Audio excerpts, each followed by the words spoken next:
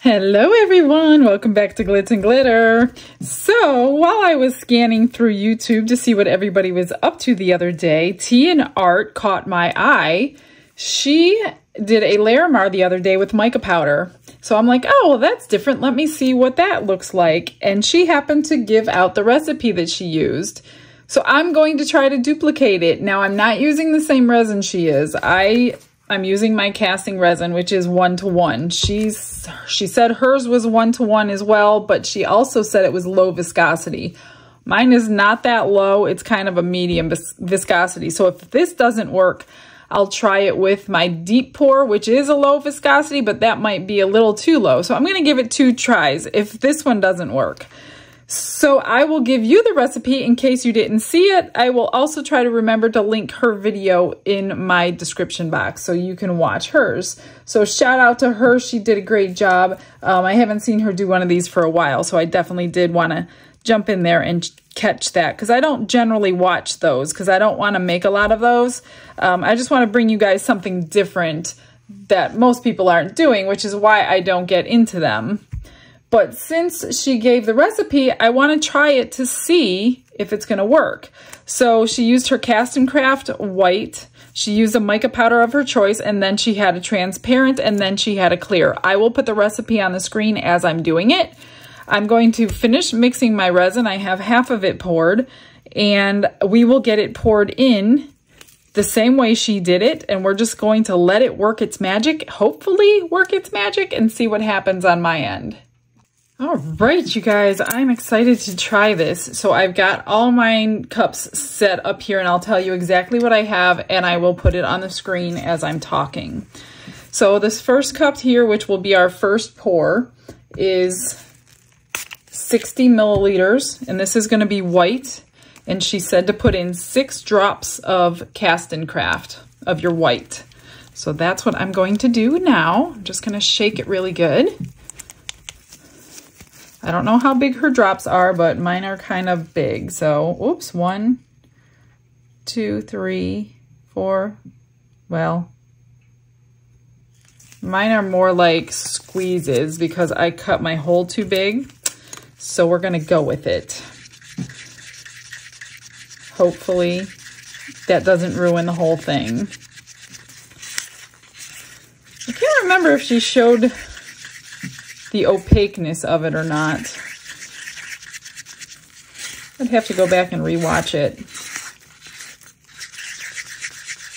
I saw a couple of inspirational videos last night. Hers was one of them, and then I saw another one I want to try to do soon. Okay, but yeah, I think she did show it. I think that looks pretty close. Okay, so that's my white.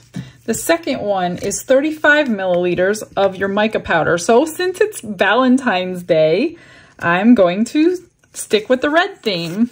So this is my Shortcake by Unicorn Art. And that's the closest red that I have to red. Seems to be this one, which is why I'm getting low on it. Because when I need red, this is the one I use, and it's just a little tiny bottle. She didn't say how much to use, but I'm just assuming enough to get it to where you can't see through it.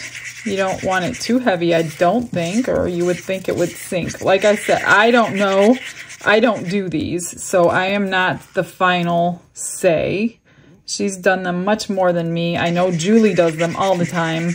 I don't watch any of those because I'm not going to be doing them, so I'm not trying to learn those. So I figured with the recipe, I will try it at least once.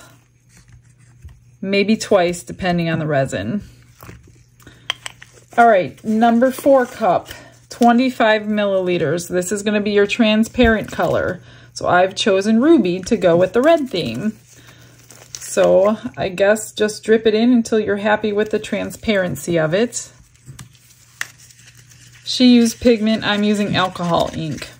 And I'm gonna guess that brands and things do make a difference.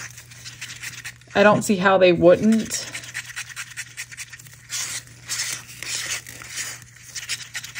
But we're gonna find out. that looks pretty transparent and pretty red. Okay. And then the last cup I have sitting here is 40 milliliters, and that's going to stay clear. Now all we have to do is pour it. So this is the easy part. Let me get that piece of glitter out of here. Don't touch your molds with your fingers. Make sure they're gloved.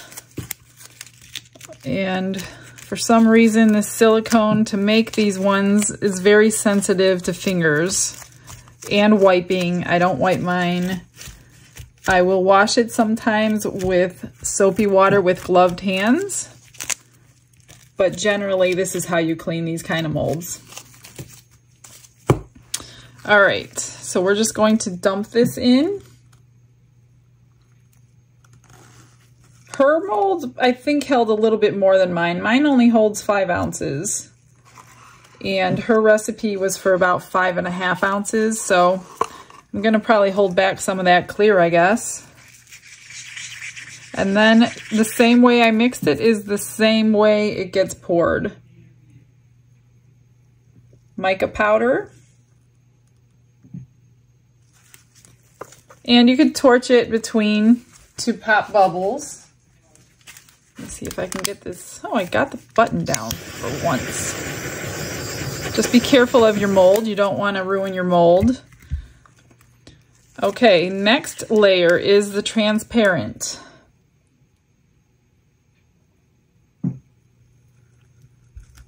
Which I'm almost to the top of my mold, so I'm not going to be able to put all of this clear in. So I'll put as much as I can in.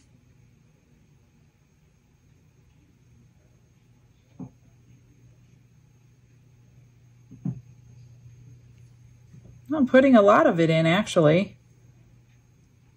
Oh, I got almost all of it in there. So I'm just going to torch it again.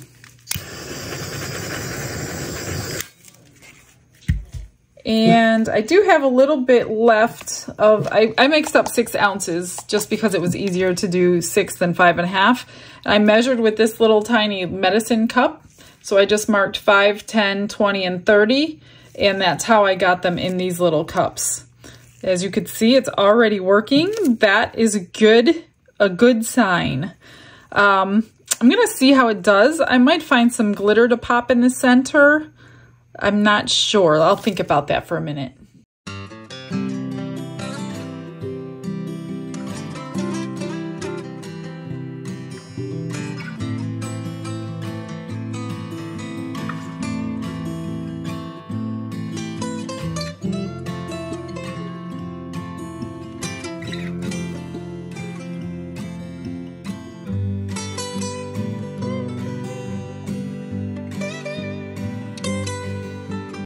All right, look at that beauty. If the other side is bad, this side looks pretty amazing. So I've been burned in the past. When I did this twice a long time ago before most people were doing this. And it didn't work because I used the wrong resin, I think. So I just gave up. So we're going to demold this. Let's see how it looks. Are you ready? Oh, it didn't work. It didn't work. Not the way it's supposed to. I mean, it's not horrible, but the sides are all white. There's some veining, but that's not really what I was going for.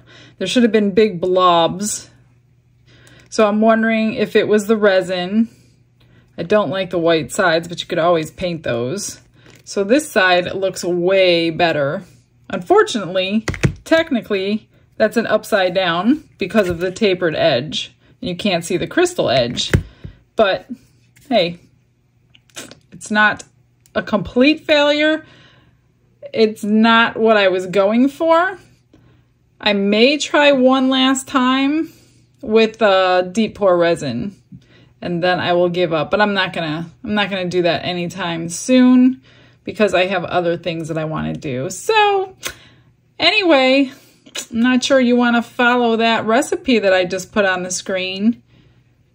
but maybe if you have a thinner viscosity, it might work. So keep the recipe. If you have a thin viscosity resin, try it, see what happens, post it on the Facebook group, and let's see what you come up with, guys.